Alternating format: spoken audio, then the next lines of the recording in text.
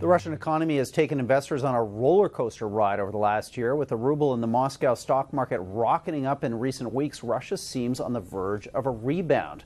But does endemic corruption in the country and having a leader who likes to take big geopolitical risks make Russia too risky an investment now and for the foreseeable future?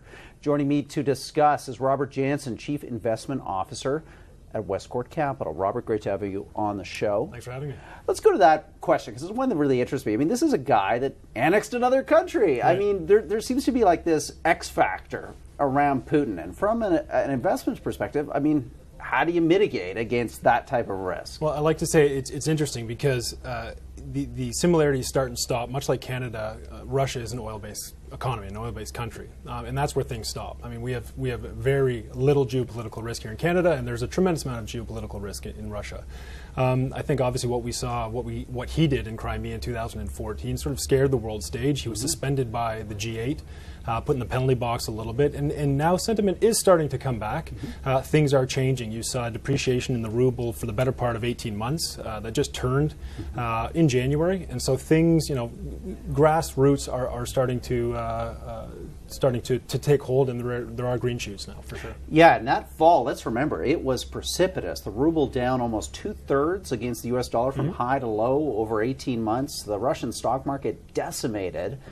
A nice bounce up now, and I guess I wonder how investors look at a country like this. I mean, it's an emerging market, yes, but is there an analog? I mean, is it like throwing money into, I don't know, Nigeria? I mean, is it that risky, or do you think Russia's more in the orbit of Europe, and there's generally a sense that one can have some expectations about the rule of law, about getting your money back once you put it in? I think it's less like Nigeria and more like a European state. Definitely. I mean, Russia is 145 million people. It remains the 10th largest population in the world.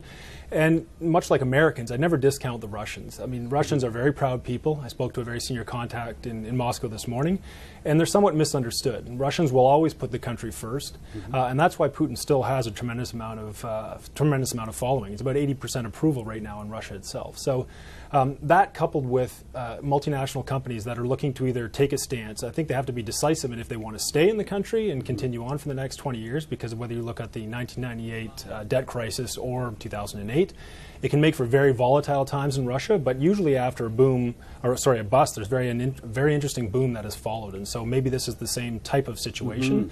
But there are large companies as well that have pulled out. I mean, GM, car sales in Russia were down 36%, I believe, in 2015, and they made a choice to withdraw from the country. But to your earlier question, I think definitely it is more like an EU state than a truly emerging country for sure.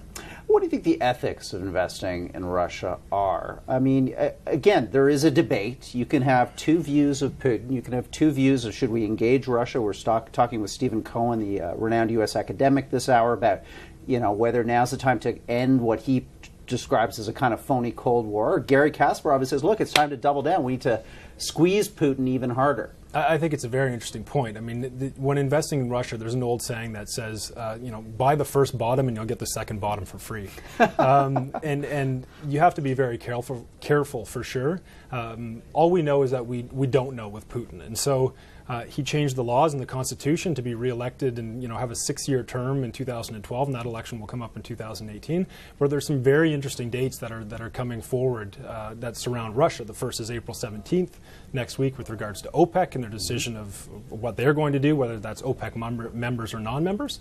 And then beyond that, you have the Duma election, which is the Legislative Assembly in September 2016, which was advanced from December in Russia. And that's a 450-seat Legislative Assembly in Russia that basically is the power of Russia to mold legislation going forward. So it is an interesting time. People are certainly sort of polarized. They're either yes, it's time to go all in, or no, it's as usual politically too unstable to make a decision. When you look at Russia, I mean, does investing in your decision making just correlate exactly with the price of oil? In a way, let's say that Canada is a bit more diversified. You might even look at a country, some big African, Middle Eastern producers. I mean, Russia seems just to be hardwired to that oil price. I think it definitely is, but it still makes for an interesting time. speaking with my contact in Moscow, I think the adage sort of comes from sports. I mean, the best offense is a good defense. It might not be the time to invest directly in Russian companies, right, but it might be a very interesting time to look at major companies like Kinross, which has 25% of their mines in Russia. British American Tobacco, that has been doing very, very well there. InBev with the sale of Budweiser. They produce in Russia. They had sales of 30% growth in Russia because Russians still like a luxury product, which they consider Budweiser to be one. But yes, it is very much coupled with oil, and we need to look at where oil is going in the next few years and make that decision. Are you all in with a Russian company, or do you sort of play the more temperate investment thesis, which is maybe investing in a company that has the ability to pull out of Russia if troubles occurred, right, and isn't linked to a state-owned entity? Yeah, and you're right, because if we look at the run-up in the Moscow stock market, it's often consumer companies, durables. It hasn't really been in the energy sector that they've seen a pop. And it hasn't. I mean, Gazprom at its peak was $350 billion of market cap, but Putin has been known to use Gazprom as a device in sort of his political dealings. First, they were asked to support and sponsor the Sochi Games.